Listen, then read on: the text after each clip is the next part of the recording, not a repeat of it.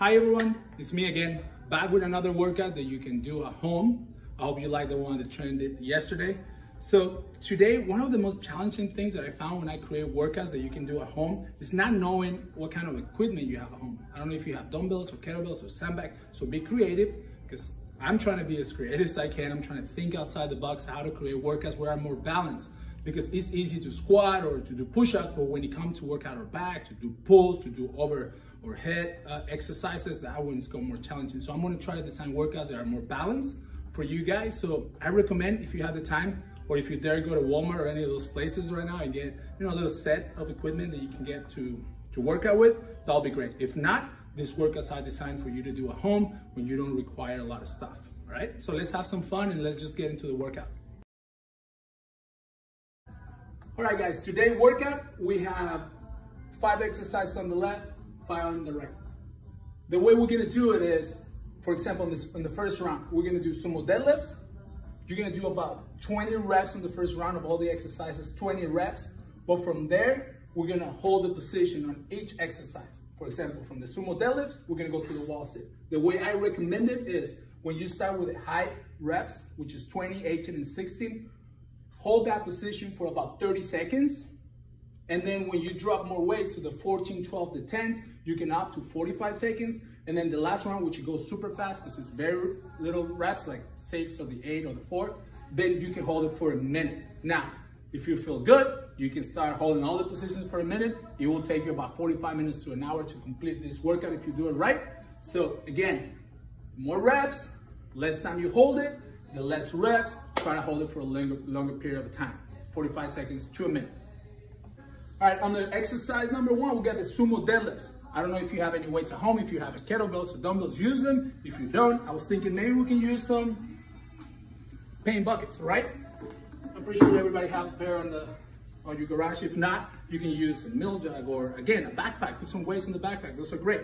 Sumo position, my heels outside my hips, my toes pointing to the outside. My knees are gonna follow my toe. Stand tall, keep your shoulders back. Try to go as deep as you can without leaning forward too much. Grab those buckets and come up straight up. Remember, the first set is 20 reps.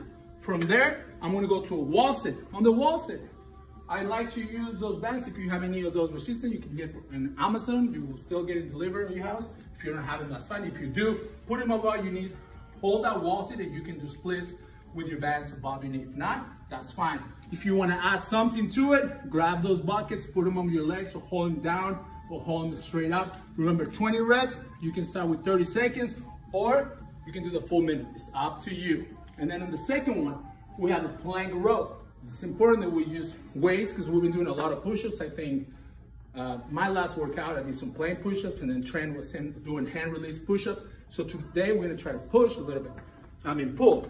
On that one, I'm gonna put my hand down. I'm gonna hold that position. My hips are below my shoulders. Remember, you're not here. Your heels never touching the ground. Keep them nice and straight. Get that bucket and bring them up. Squeeze your back when you come up. Try not to turn too much on this one. Keep your chest down to the floor. I'm gonna do my 20 and my 20 on each arm.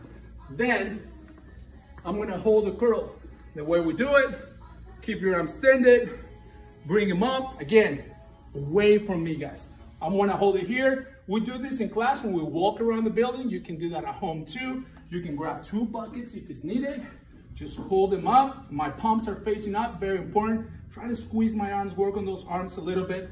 You can do it 30, 45 to a minute. It's up to you guys, depends how many reps are you doing. From there, we go to reverse lunges. I can use this again. Pretty simple, same arm, same leg. Going all the way down, keeping my back straight. I do my 20 on the other side. Then I'm gonna hold the pose. I'm gonna go back and hold it. Stay there. Feel it on your quad, feel it on the glute. Switch it to the other side. You can either do the 20 reps on each leg and then hold it on each leg, or the way I like to do it, I do my 20 reps, then I stay there. And then I switch to the other side. I do my 20 on the other leg, then I hold it. That's the way I want to do it, but it's up to you. Shoulder presses overhead. I can use this. There's 2 ways to do it. If it has a handle, I have to drop my hand. If I bring my hand up, that hurts. Drop it. Same way with the kettlebell. Keep it close, bring them all the way up, all the way down. If you want a more challenging, grab him by the bottom, press him up, just make sure it's closed. No, for real. Make sure it's closed. Bring him all the way up, all the way down. I do my other arm, then I'm gonna hold that position by bringing my arms on right here. Hold it. It looks easy, but after 10, 15 seconds, after all those presses, it's gonna start. Don't push your hip forward. Remember, working core. If you wanna walk around with it, that's great because it's more core for you. That's the shoulder. And then on the last one, we're just gonna do our setups. The setups, again, you can do it with a bucket. You can do them on the floor. You don't have to do it on the stepper. Just keep your legs up, make it more challenging. Do your 20, and then hold that position. Arms straight, try to keep your legs extended. Feel good on your stomach. If you feel on your back, you're sprawling in too far, come up a little bit, get your chest out, hold it. Again, minute, 45, 30 seconds, up to you. And then we'll start all over again. We'll go to our 18s, or 16 and 14, and then complete that workout. Should be good. Again, if you like the first workout, if you want to do it again, do it. Repeat as many workouts as you can. It's not like you have to do them as we post them up. If you want to do that, that's great too. And again, thank you very much for watching. I hope you're doing it, and I hope to see you soon. Miss your faces, guys. See you soon.